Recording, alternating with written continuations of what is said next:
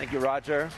Well, it's a pleasure to be here. I'm excited to talk to you today. As Roger noted, I've spent many years in the big data space and excited to take you through a little bit of the journey that we see enterprises taking and how we're helping from the foundation of analytic insight, of trusted data at massive scale, to the driving real-time response to really help people build autonomous systems, and into the exciting future of artificial intelligence, which leading enterprises are getting serious about today. That's an increasing focus of mine in my role as well, in a new role at Teradata as CTO of Services and Architecture. But let's start. The foundation of analytic insight is incredibly important. So we continue to see the importance of the power of integrated data at massive scale to provide descriptive analytics and indeed to power machine learning. Where Teradata database continues to be second to none, now available in a borderless way where it's available on Amazon and Azure as well as in software and hardware deployments.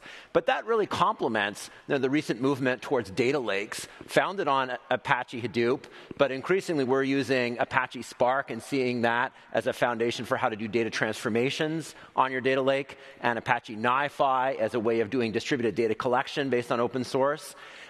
We see it's incredibly important to blend the commercial and open source ecosystems in our enterprise customers where they want to integrate data warehousing with data lakes to work well. In an increasingly digital world, the pace of change of data means you can't afford to model all the data up front, but you ultimately want to model the high-value data. Being able to have access to that data in a raw form, you need a high-performance query engine. So Presto is something that we're proud to be partnering with Facebook and developing an open source. It's a system that Facebook uses to process petabytes of data every day in raw form and is now the foundation of services such as Athena on Amazon, right? So we see enterprises leveraging that, and we're excited to be significant contributors to make it enterprise ready. We also see it's important to have technologies like QueryGrid that leverage Presto to integrate commercial technology with open source to make it easy to integrate those data sets for broader use.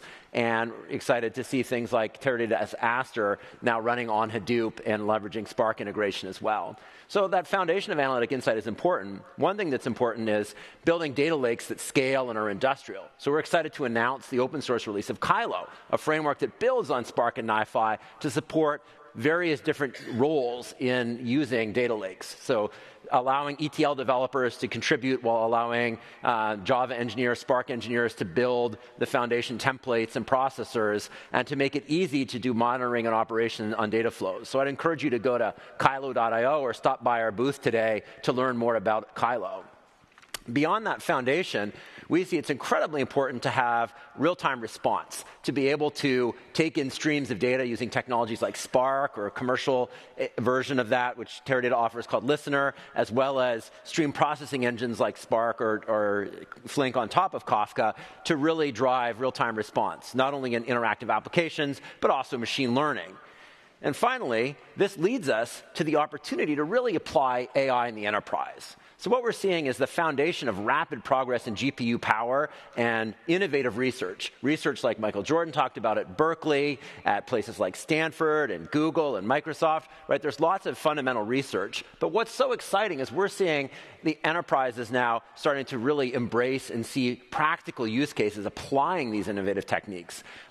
Interesting statistic I saw, massive increase in the number of public companies talking about artificial intelligence in their earnings reports. So the C-suite, the board at most of your companies are thinking about this. How can you apply it? Right? Well, we're excited to bring our depth of knowledge around open source and analytics to help customers succeed with optimized hardware, with software integration, and consulting around use cases like how do you do visual search from a mobile app to find products that are relevant for a given product somebody may be interested in. Maybe they're pointing to a pin board, maybe they just take a picture. Or anti-fraud, where one of the important techniques we see is blending neural networks, deep learning, with traditional techniques to have a better result. Similarly, around recommendation engines, right? The ability to use a neural network to learn general categories, to say these are the kinds of things that people like this are interested in, but then memorize exceptions. Here's a popular case where this specific thing happens to work really well or not work well.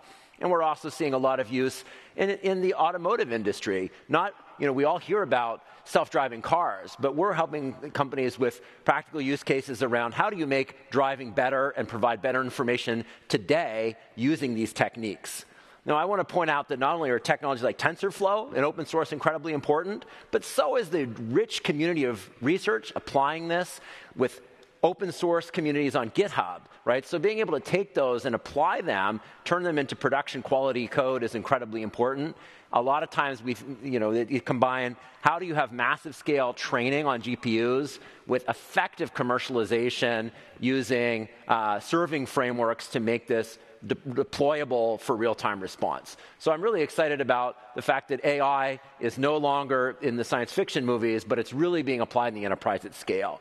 And with that, I just want to recap the importance of the journey to establish the analytic foundation to get to a real-time response system so that you're ready for the future of artificial intelligence. And we're excited to be a part of that journey with our customers. Thank you.